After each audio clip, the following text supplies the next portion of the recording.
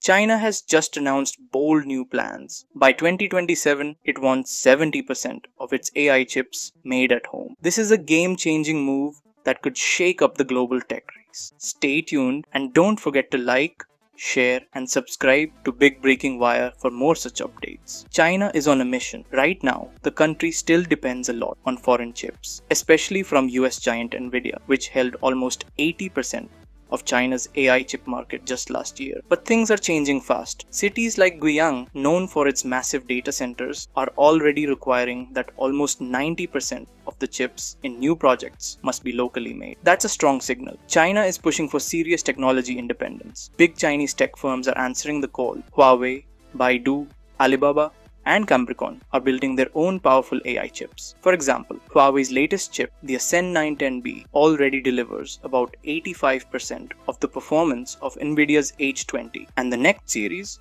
the Ascend 920, expected from SMIC, could push performance even higher. Analysts say Nvidia's dominance in China may not last. By 2029, its market share could drop to nearly half, while Chinese brands might control 40 to 50% of the AI chip sector. Government support, new investments, and better design are all speeding this up. And here's another twist. China is even pushing back on Nvidia's special China-only chip, the H20. Regulators are quietly telling companies like ByteDance and Alibaba to stop buying it. The reason? National security, self-reliance, and a clear plan to reduce dependence on US technology. So what does all this mean? In simple words, China is preparing for a future where it makes its own chips for its own AI systems. And if successful, this could change not just the Chinese tech market, but the entire global semiconductor industry. The AI chip race is heating up and China is moving fast. Will it catch up to the US or even take the lead? What do you think? Let us know in the comments. And for more big updates like this, don't forget to like,